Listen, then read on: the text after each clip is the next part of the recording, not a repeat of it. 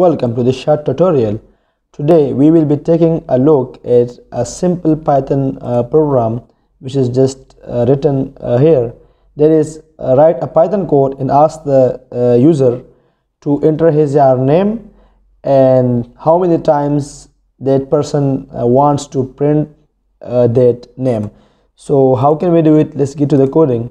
Open the Python IDLE and let's say first of all I should create a variable and store that name of that person in that variable. So let's say I should say name equal, and this is an input.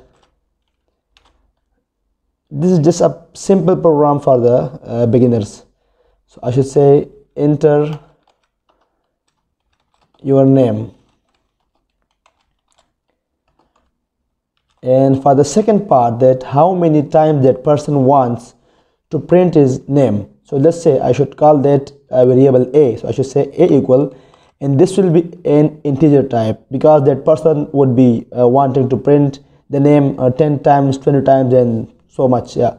So this is an int type, and I should say input is this is also an input.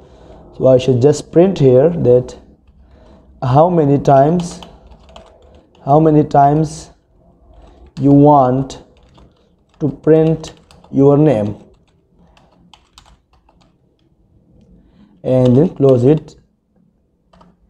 And I should use the for loop because I know the number of iterations, which is a.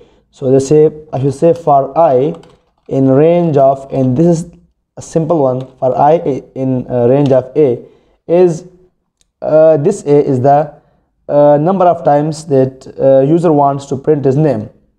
So I should say for I in range of a, and then I should just print this. I should print name, which is the name of that user. And now just press F5, give it any name and run this. And now you can see this is asking me to enter the name. So let's say the name is Ali, and how many times Ali wants to print the name. Let's say he wants to print it 20 times. So if you run this, this is the name, and this is printed here 20 times. So this is how you can easily do it, and see you next time.